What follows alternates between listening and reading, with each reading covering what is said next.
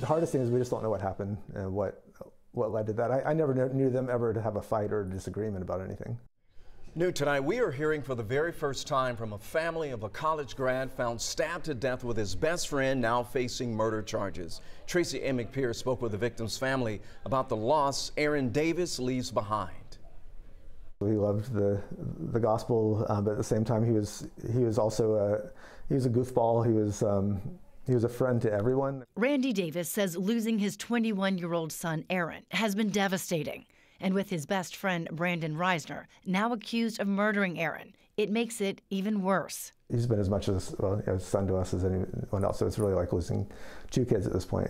Davis says his son left Cumming on Thursday to go to Rome to stay with Reisner. He was then supposed to drive to Alabama to see his girlfriend, but Davis says that never happened. Got a call that from a policeman in Rome asking if I had a certain car. That car was found in a ditch at Heritage Park Saturday morning. Aaron's body was later discovered off of Tumlin Drive.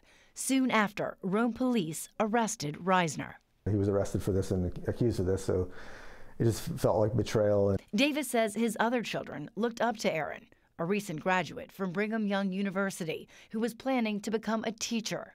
He seemed happier than I'd ever seen him. And just so much future there, so much potential. The Davis family left with questions they hope police can someday answer. But the most important thing is he was just a joy to be with, and he's going to be missed. Aaron's family tells me they plan to bury him in Massachusetts, but they're holding a memorial service for him here in Cumming this Sunday at 5 at the Church of Latter-day Saints.